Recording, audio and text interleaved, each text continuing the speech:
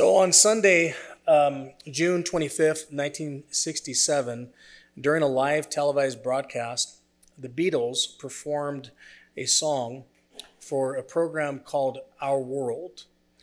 It was a program that was developed by the BBC, and the intention was to gather as many countries as possible to hear positive messages, kind of uniting messages from a global scale. The audience was estimated to be somewhere around 400 to 700 million people, and the Beatles were tasked with writing a song for the event. Something simple, something positive, something that would be easily translated. And so they wrote the song, All You Need Is Love. That was the first time that it was displayed before an audience. Brian Epstein said, their manager, they really wanted to give the world a positive message. The nice thing about the song is that it cannot be misinterpreted. It's a clear message saying that love is everything. The problem is it doesn't define love. And remember, this was 1967, June of 1967, and this was the beginning of the Summer of Love. Young people gathered together in San Francisco. Junior hires, high schoolers, college students, over 100,000 people from all over the country gathered together at Haight-Ashbury, and they had free food, free lodging, free medical care, free music, and of course, free drugs, free sex, and they called it free love. One person who was there said it was as simple as walking out your front door, and then the party began. And of course, it lasted from June all the way through September. Now, the people that went were looking for something, but what they got was something far less than what they had hoped for. The highs, of course, wore off. The consequences of the drugs and the alcohol. Of course, the consequences of the free sex. They said STDs were such a huge problem that when someone asked, were sexually transmitted diseases a problem at the end of the Summer of Love, they said in September, that would be like asking if a hurricane had a wind. It was a huge, huge issue. And with it, of course, many unwanted pregnancies, and of course, many abortions. There's a line from the movie Jesus Revolution that we're going to see this week. It's about what God did as a response to all these things that were going on in the world and how God showed up and showed a strong hand on behalf of that generation. This line in the movie really struck me, and it's stuck with me ever since I saw the movie. The person said, they're searching for all the right things in all the wrong places. And I just can't shake that phrase, because they were searching for all the right things in all the wrong places. They wanted a sense of belonging. They were looking for relationships, many of them in fractured homes, many of them runaways. They were searching for love. They just didn't know what love is. And the same thing is true today, because we can look at the world we live in and we can say that things are worse than they've ever been, but let's be honest, things have been worse many times in our whole world's history. But we can get so focused on what we've experienced just in our country in our days. And of course, things are bad. And in some ways, in some areas, things are different in a bad way than they've ever been. But God's big. God's still on the throne. And he has a heart for people. And there's a reason why we're here on planet Earth. You see, I believe with all my heart that we have two very simple purposes. Number one, the reason why we're here is to get ready to go to heaven. Amen? Amen. The second reason is to take as many people with us as we possibly can. And that is the simple reason why we're alive here on planet Earth. And the people that we see on the outside so often can be mocked and so often can be turned off by the attitude within the church when the church fails to see them like they saw them at the Jesus movement. They're searching for all the right things in all the wrong places. It's true today. We have all sorts of people that are searching for all the right things in all the wrong places. They want relationship. They want connection. That's why social media is so popular. I mean, social media is not going anywhere. And when you look at the popularity of social media, whether it's, Facebook, if you're older, they say, or if it's Instagram, if you're younger, the reality is all the forms of social media point to something. Though it can be annoying, though it can be obnoxious, we don't need to see what you had for dinner last night. Okay? One thing that's definitely true is this: people are longing for connection. They're looking for all the right things in all the wrong places. There are those, again, that would call out for love, and they throw the word around. I love you to this person. I love you to that person. Love is love. But what does that mean? What is love? Love really needs to be defined. And so though the Beatles thought that message was positive, and their manager thought that message was absolutely clear, it wasn't. And of course, the people that embraced the things that were offered to them in the summer of love and the love-ins that followed the year after and the year after that, they were left emptier than they came. They were left feeling as though they were lied to, because they were. Listen, every New Testament author writes about love.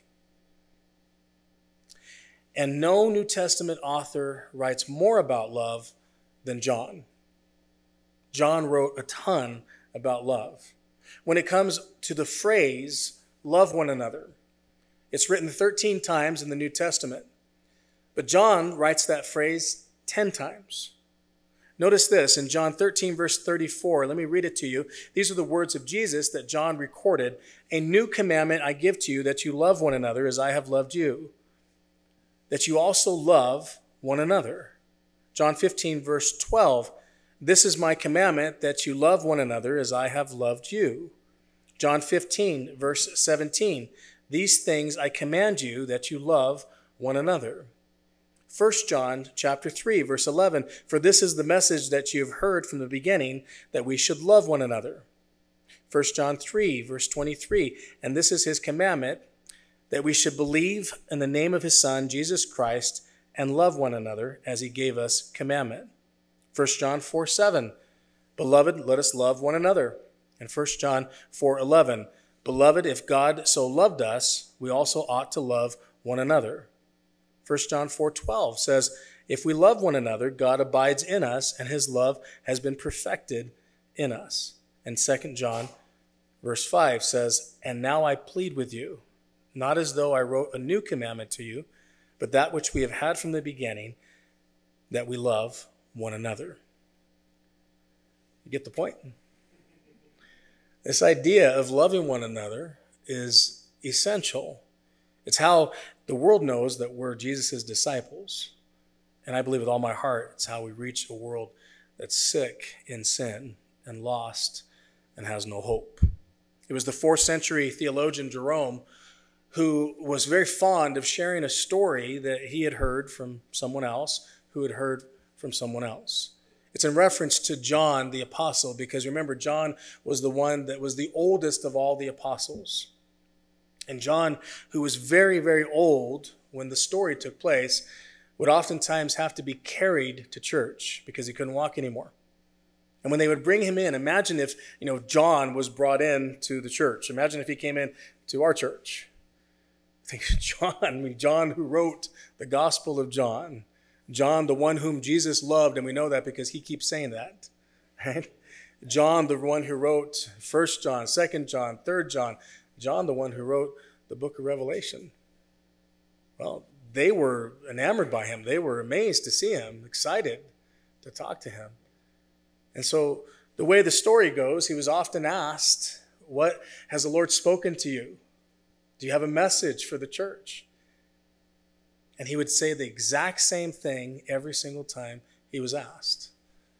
Little children, love one another.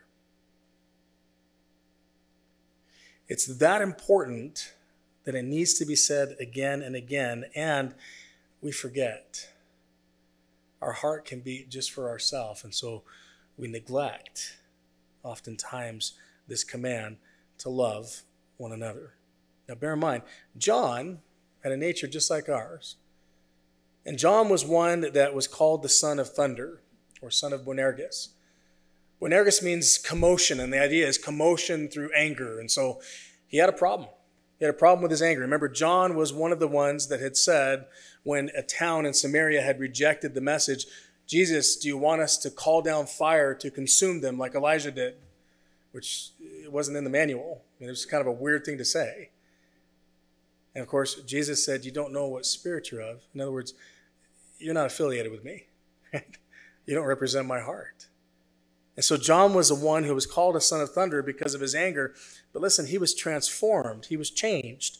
And he became known as the apostle of love because he spoke so much about the love of God and the command for us to love each other. 1 Peter chapter 1, verse 22, let me read it to you. It says this, love one another fervently with a pure heart. Romans 13, verse 8 says, owe no one anything except to love one another, for he who loves one another has fulfilled the law. For the commandments, you shall not commit adultery, you shall not murder, you shall not steal, you shall not bear false witness, you shall not covet. Notice this, and if there is any other commandment, there are 613, they're all summed up in this saying, namely, you shall love your neighbor as yourself. Love does no harm to a neighbor. Therefore, love is the fulfillment of the law. 1 Thessalonians 4:9 says this, but concerning brotherly love, you have no need that I should write to you, meaning concerning friendship love. Notice this, for you yourselves are taught by God to love or to agape one another. What's that mean? What it means is this, for this world to be changed, we need to be changed. But if we are going to be changed, there are 3 lessons that we need to learn about love. And the church in Thessalonica had learned that lesson. But I believe the church today needs to learn this lesson again. Number 1, love is who God is. Notice verse 7. Love is who God is. Beloved, let us love one another, for love is of God, and everyone who loves is born of God and knows God. Verse 8. He who does not love does not know God, for God is love. Now listen again. Love is who God is. Guys, it's his identity. Now this doesn't mean that love is God. God is love, meaning he's the source of genuine love. If love was God, then someone could say, well, I love my boyfriend or my girlfriend, and that's why I live with them, that's why I sleep with them, because, love is God. Well, no, that's not true. It's unholy. That's not love. That's lust. Or you say, well, I really love tacos. Okay? Some have said that. Okay? Right? You eat a lot of tacos. That's not love. That's gluttony. Okay? It's cheap to call that love. Love is something completely different. And God is love. He's the source of genuine love, deep love, agape love. And remember, we've talked about agape love many times. Let me repeat it to you again, the definition. Agape love is unconditional, self-sacrificial decision to give what is needed. And that's God's love. And so love is who God is. When Moses meets God in Exodus 3, verse 14, he asked God what his name is. And God responds and tells Moses his name. God says, I am who I am. I am who I am. The word I am there is haya. In Hebrew, it means to be or to exist, or more literally, the becoming one. And the idea is this, that God is what we need.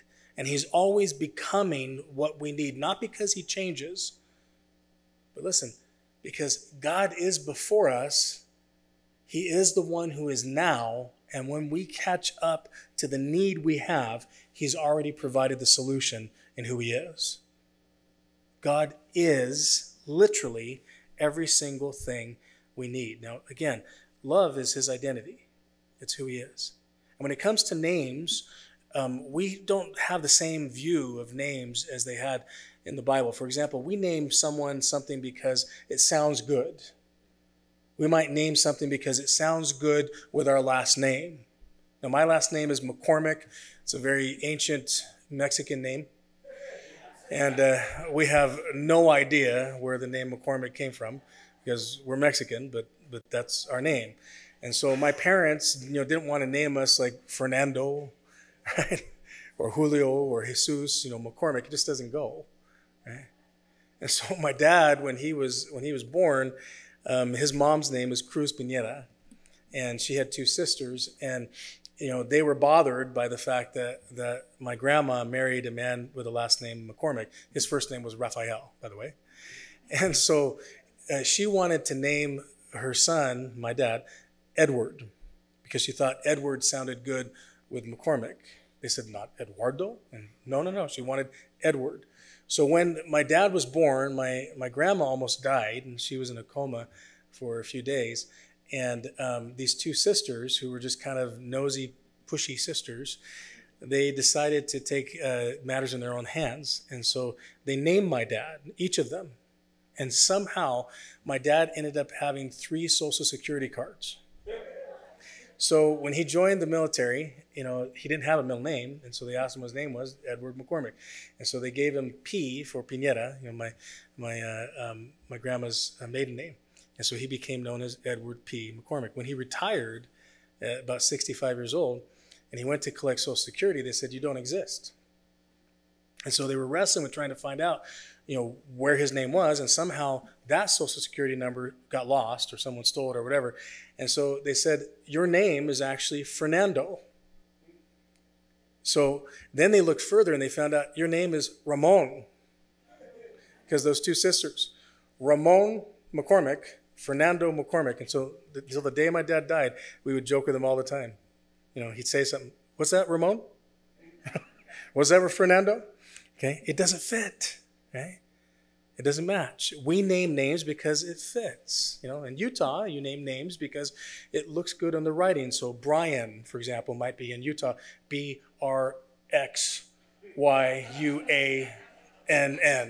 with a bunch of silent consonants, right? In the Bible, the names were their character. So when somebody had a character trait or something attached that was an experience, that became their name. Like Moses means from the water, because he was drawn from the water. Abram means father, right, of a multitude. Abraham, father of many nations, or exalted. So many, many kids. Okay.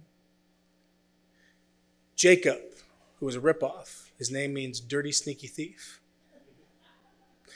Esau, his name means, does anybody remember what his name means? What is it? Say it loud. Hairy. Why? Because he was really, really hairy. Okay. Proverbs 22:1 says, a good name is to be chosen rather than great riches. And it's not just talking about what you name your children, it's the character. The name is the character that they adopt. Listen, God's identity, according to this passage here, is love. He who does not love does not know God, for God is love. It's important to remember.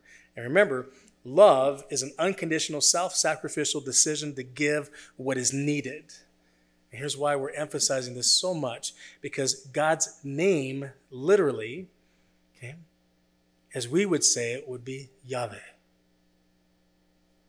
You might see it sometimes in the Bible as YHWH, with the vowels removed, because they so respected God's name, they didn't want to pronounce his name in their mind. And so those vowels are lost. It could be Yahweh. It could be Jehovah. But his names are compound names, oftentimes in the Old Testament, that attach this idea of the becoming one, Yahweh, with a character trait.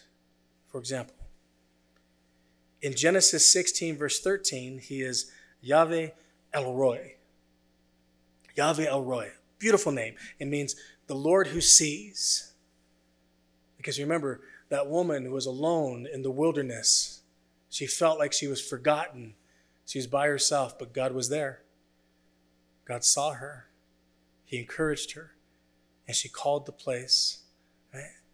Jehovah El Roi, for you are the God who sees me. I love that. You might feel like everybody misses you. And frankly, maybe they do miss you, meaning they don't see you. Maybe they forget you. It's possible. You could be unseen. You could be forgotten. You could be excluded. That's possible. But not by God. God sees you. And if that's what you need, listen, you're never alone. In Genesis 22, verse 14, Abraham exclaims about God that he is Jehovah Jireh. He is the God who provides. In Exodus 15, verse 26, we see that he is Jehovah Rapha, the Lord who heals. And he is the God who heals. He still heals today. In Exodus 17, verse 15, he is Jehovah Nisi, that is the Lord who is your banner. Meaning this, you need somebody to stand up for you? Right? He's your banner. He's your defense. Anytime you find yourself in danger, God's there. He's there. He's right behind you. He's got your back. He is your banner. And by the way, the scripture says that his banner over me is love. So his love for you motivates him to help you at all times. Okay? Jehovah Nissi. In Leviticus 20, verse 8, he is Jehovah Emkadesh, which means the Lord who sanctifies. That is, he's the one who's at work in you to make you holy. He is changing your life, setting you apart for good things. And that's an important thing to remember. He sets you apart for good things. He doesn't want to share you with anyone else. He doesn't want you to be defiled. You're set apart for good things. You're set apart for blessings, not for cursing. You're set apart for holiness, not for wickedness.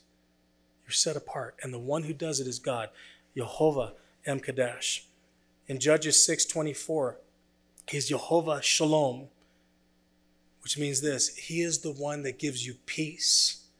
And listen, if you're in this room and you've struggled with depression or anxiety, if you've struggled with post-traumatic stress or distress, listen, God is your peace.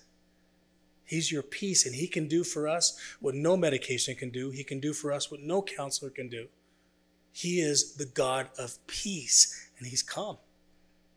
The one who gave you peace in your soul, so you no longer have peace or have war against God, but you have peace with God, is the same one that can give you the peace of God. And so he is our peace. In 1 Samuel 1:3, he's Jehovah Sabaoth, which means that he's the Lord of hosts, meaning he's the one in charge of all the armies of heaven. And I love that. I love that he's in charge of all the armies of heaven. Remember what Jesus said? Do you not know that I can call down 12 legions of angels? It's a lot of legions, right? And they'll come, right? Just like that. Well, our Father in heaven looks at you in your distress, or when somebody's wronging you, or when somebody's against you. He looks, and a myriad of angels look at him. Wait, can you imagine what that sounds like? That's got to be awesome, right? In heaven, they just move, and you hear all like, that's my like angel sounds of swords, right? He looks, and they're ready. Just say it, right? Say it, and they're dead. Do you remember what happened when that one angel, went down and killed the Syrians? Do you remember that? Tons of them, thousands of them die in one night. He was killing them all night long. He's probably bored, right? At first, he's like using his angel powers, and after a while, he's like, he's just killing them left and right like they're nothing. Imagine a whole legion. Imagine a whole myriad. Meaning, our Father in heaven loves us so much that he says, whoever touches you touches the apple of my eye. I love that. And so he is Jehovah Sabaoth, the one who is the Lord of all the armies of heaven. Listen, but he has other names. In Psalm 3:3, he's Jehovah Magan, that is the Lord who shields us. In Psalm 7:17, he's Jehovah Elyon, the Lord Most High, the one in charge of all things. In Psalm 23, verse 1, he's Jehovah Rohi, the Lord who is our shepherd. And he is in Psalm 99, verse 8, Jehovah Nasa, the one who forgives. He's the one who forgives, and when he forgives, he cleanses us from our sin. In Isaiah 44, verse 24, he's Jehovah Asa, that is the one who makes things. In other words, he made you, he can recreate you. He made your marriage, he can recreate your marriage. He made your body. He can bring healing and recreate what needs to be remade. Listen, he can recreate dreams and passions, desires. He can recreate calls, ministries, purposes. He creates. In Jeremiah 23, verse 6, he's Jehovah Sitkanu, which means this: he is the Lord who is our righteousness. So we don't stand on our own righteousness, we stand on the righteousness of God. In Ezekiel 7:9, he's Jehovah Makeh, and I love this one. He's the God who punches people who hurt you. What it literally means is he's the God who smites on your behalf. In Ezekiel 48, verse 35, he's Jehovah Shammah, which means the Lord who is there. Think about that. Not the Lord who is here, the Lord who is there. In other words, you know he's with you. He'll never leave you or forsake you. You know that he's above you and you rest under the shadow of his wings, Psalm 91. You know that he's your rear guard behind you. And you know that when you fall into his everlasting arms. But listen, he's the Lord who is there, meaning wherever you're going, he already is there. And he's already available for you. Because we know that in Isaiah 43, verse 3, he is Jehovah Shua, the Lord who is our salvation, Yeshua. In the New Testament, Jesus, the one who saves you from your sins. So listen, love is who God is. And remember, love is unconditional, self-sacrificial decision to give what is needed. And he happens to have a name that means, I am what you need. Anything you need, he is the source. And so the name of the Lord is a strong tower, and the righteous run into it. And so love is his identity. And listen, love should become our identity.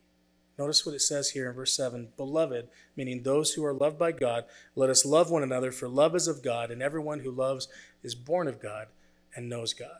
He who does not love does not know God, for God is love. The idea being this: we've received love from God, we've been captured by that love, and because we've been captured by that love, now we take upon ourselves his character, and we love like he loves. I love that. And so love is who God is. Secondly, love is what God does.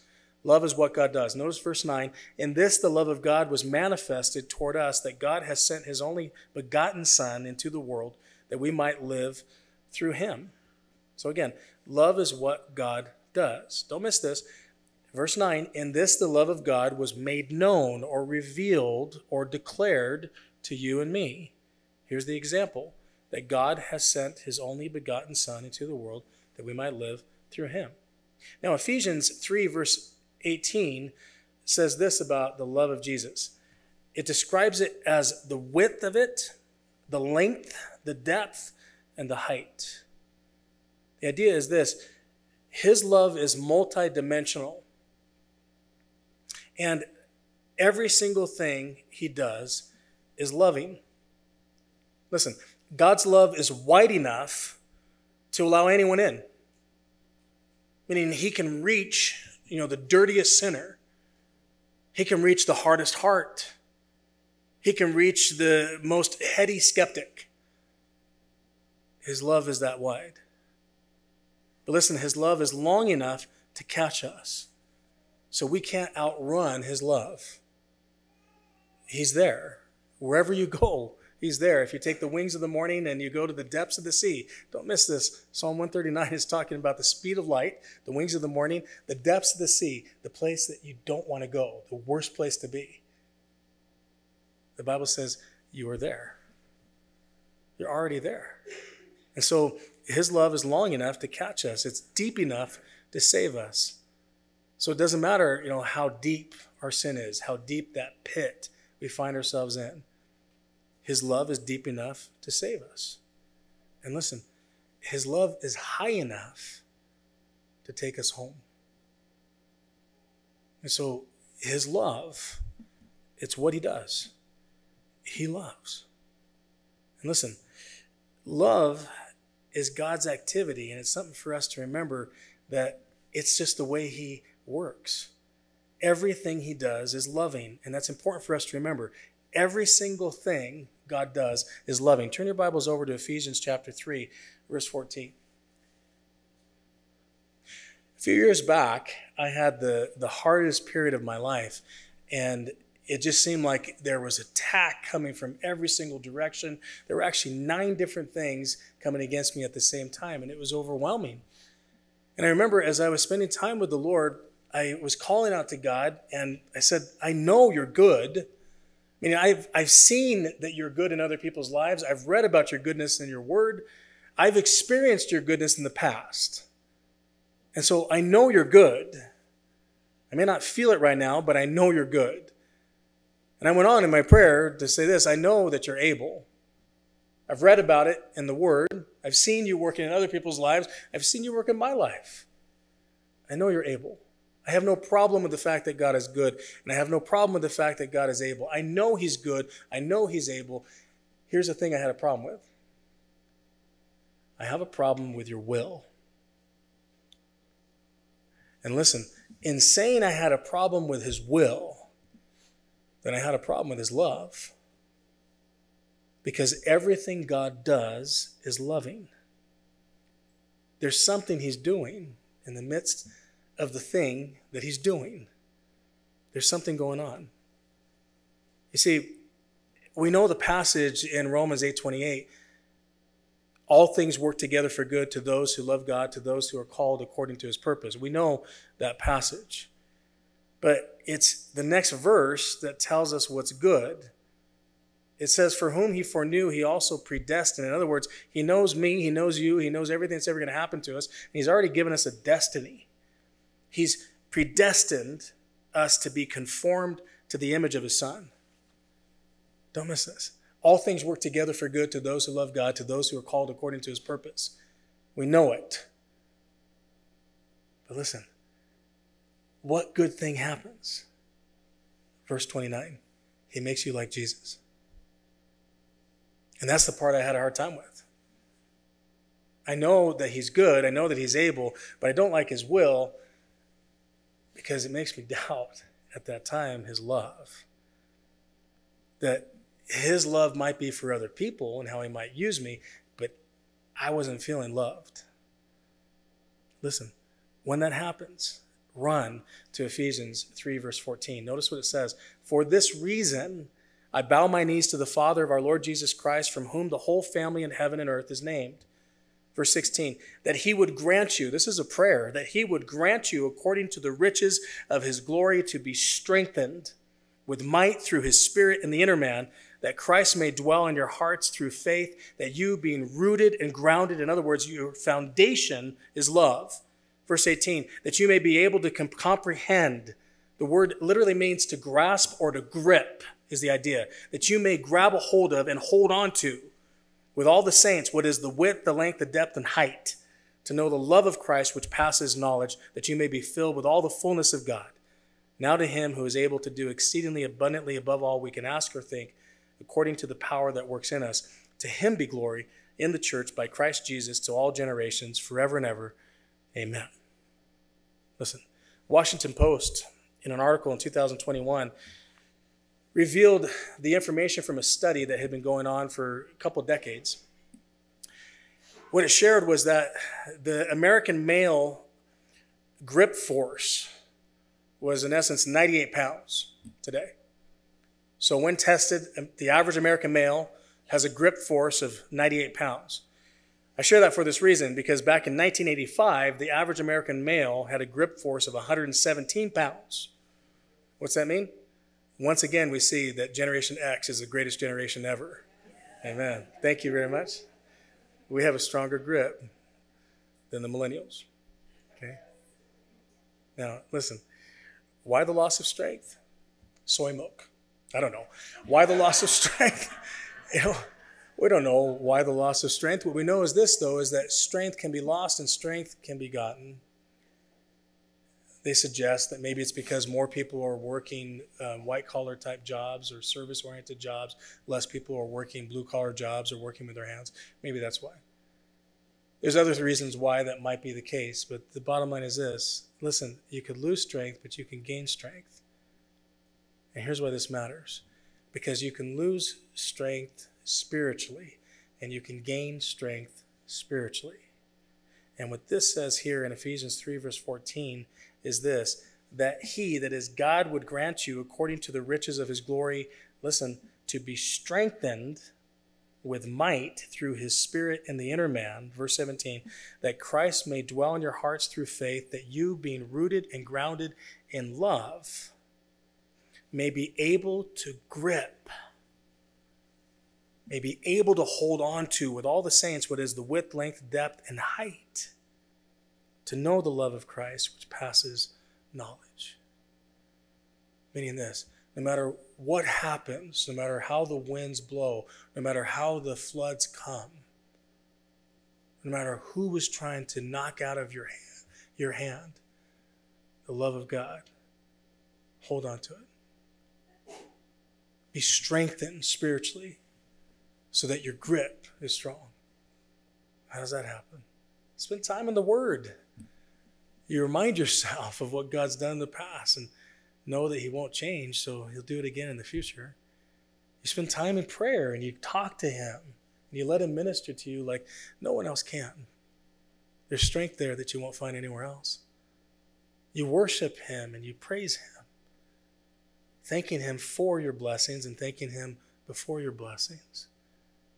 And that faith is a grip that will hold on to the promises of God because his character never changes. Amen? So listen, there are 3 lessons we need to learn about love. If we're going to see transformation in our life and we can be a part of transformation in this world, love is who God is. That's his identity. It needs to become ours. Love is what God does. That's his activity. That needs to be our activity. That what we do is love. Like the scripture says in 1 Corinthians 16, verse 14, let all you do be done with love. And third, love is why God came. Again, love is why God came. Notice verse 10. And this is love, not that we loved God, meaning love isn't defined by our love for him. We love him in response to the fact he loved us, meaning we give back to him what he gave to us.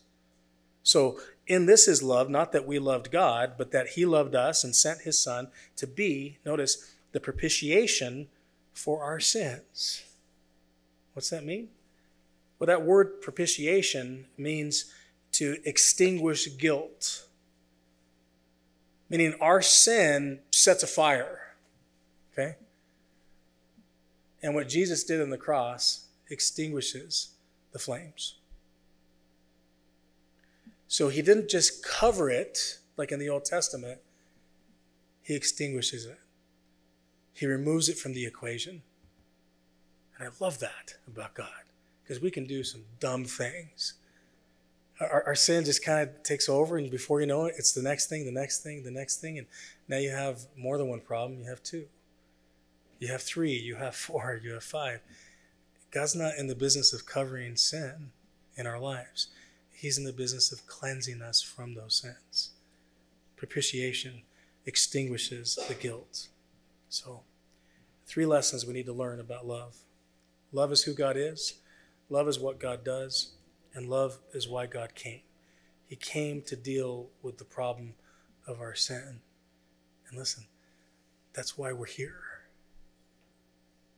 We're here to reach a world that's lost in sin. And we reach that world by loving on them enough that we earn the right to introduce them to Jesus Christ, who can do for them what he did for us. The Beatles, they had nice intentions. On Sgt. Pepper's Lonely Heart Club Band album, which was released at the beginning of the Summer of Love, one of the songs written by George Harrison said these words, "With our love, we could save the world." That's an empty promise. It's not true. For a generation who was searching for all the right things in all the wrong places, the Summer of Love wasn't the answer. The Beatles' best intentions weren't the answer. Jesus was the answer. And that's what happened. As the last revival that this country has seen took place at the end of the 60s and stretched into the end of the 80s, it transformed our culture. I believe God wants to do that again. But what that means is that we need to love. Remembering what love is. Love is an unconditional self-sacrificial decision to give what is needed. Sometimes love is speaking truth. Sometimes love is a listening ear. Sometimes love is preaching to sinners. Sometimes love is sitting with sinners. Sometimes love is a shining light in dark places. And sometimes love is being salt in rotten places. Sometimes love is justice. Sometimes love is mercy. Sometimes love is a holy example. Sometimes love is a helping hand. Sometimes love meets a spiritual need, and sometimes love meets a physical or emotional need. Listen, love wants ears so it can speak to them. Love washes feet, and love wins souls. And what that means is this: love values people over all things besides God. Listen again. Love values people over all things besides God. Over our personal preferences. We love people over our constitutional rights. We love people over our political views. We love people over our moral convictions. We love people over our doctrinal positions. Listen, yes, we love people over our doctrinal positions. It does not mean we don't speak truth. But we love them even if they don't agree. And here's why. Because our orthopraxy needs to be just as biblical as our orthodoxy. Meaning this: the way we live out what we believe, okay, is more important than simply resting on what we believe. We need to live it out. Otherwise, we're hypocrites. And this world desperately needs to see another expression of God's love through his church. And that's what's going to change our world. And God's love is all they need. Amen? Would you stand with me?